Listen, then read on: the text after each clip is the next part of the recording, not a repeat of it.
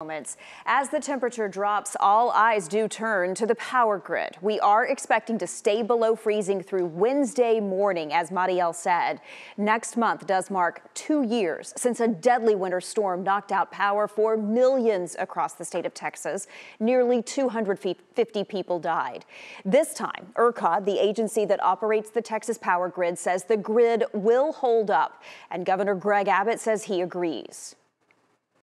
We feel very good about the status of the Texas power grid and ERCOT to be able to effectively and successfully ensure that the power is going to stay on throughout the entirety of this winter storm episode.